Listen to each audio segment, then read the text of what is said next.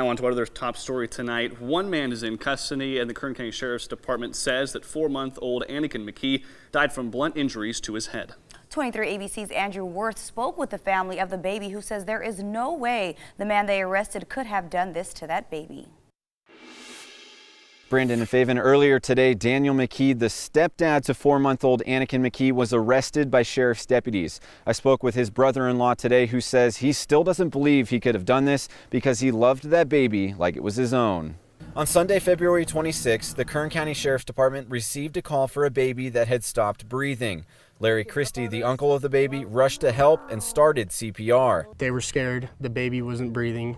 I started CPR on the baby. I did 35 to 45 minutes of CPR before the ambulance and fire department arrived, and when they arrived, they took over. Christie says they had just finished feeding Anakin and everything seemed normal.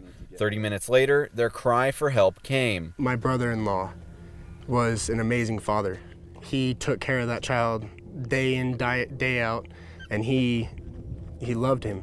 He was the one helping me with CPR. He says his brother-in-law and family had only lived there for a short while, but from past experiences and how he reacted that day, he doesn't think he could have done this. We were here when everything happened. That baby was okay.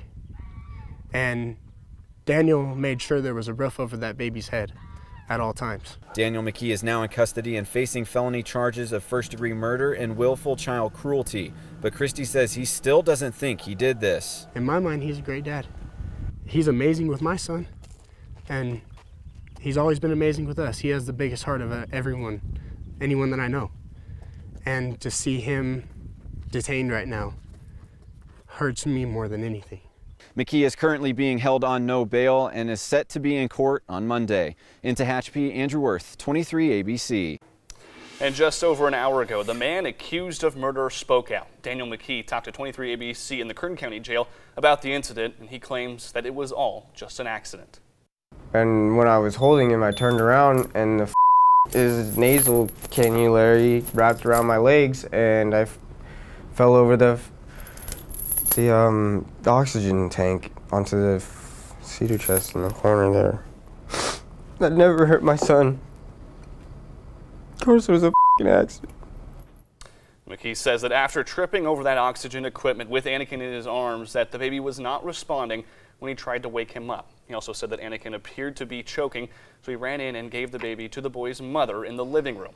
However, not everyone thinks that it wasn't an accident. The baby's grandmother saying that she believes that it was murder. By keeping my daughter and my grandson away from us, those right there, back in my mind, were red flags. And I even told Detective Kimmel, I'm like, you know what, I think my grandson was murdered. Now again, Daniel McKee is being held without bail. He will be in court on Monday at 3 p.m.